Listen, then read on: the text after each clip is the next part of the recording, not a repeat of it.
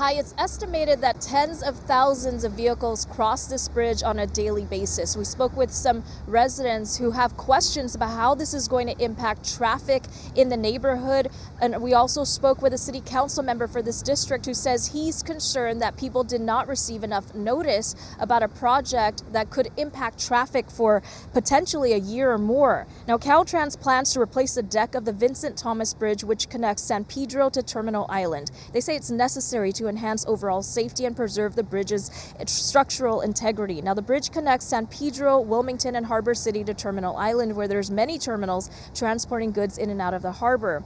The construction is expected to impact travel on State Route 47 and some nearby streets. Right now, Caltrans is in the process of finding out how much of an impact this would have on the community.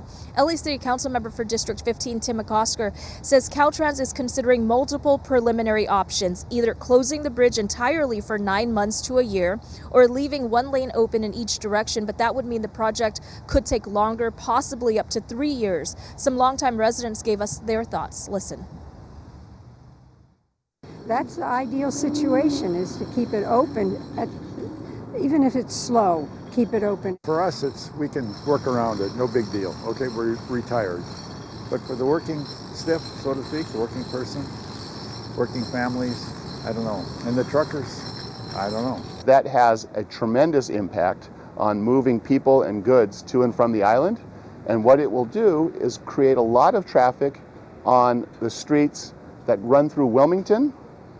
And as folks are coming down the freeway, they will have to make a decision to get off the freeway to get to Long Beach, for example, or to get to the island, and they'll be using other streets, PCH, Anaheim, Harry Bridges.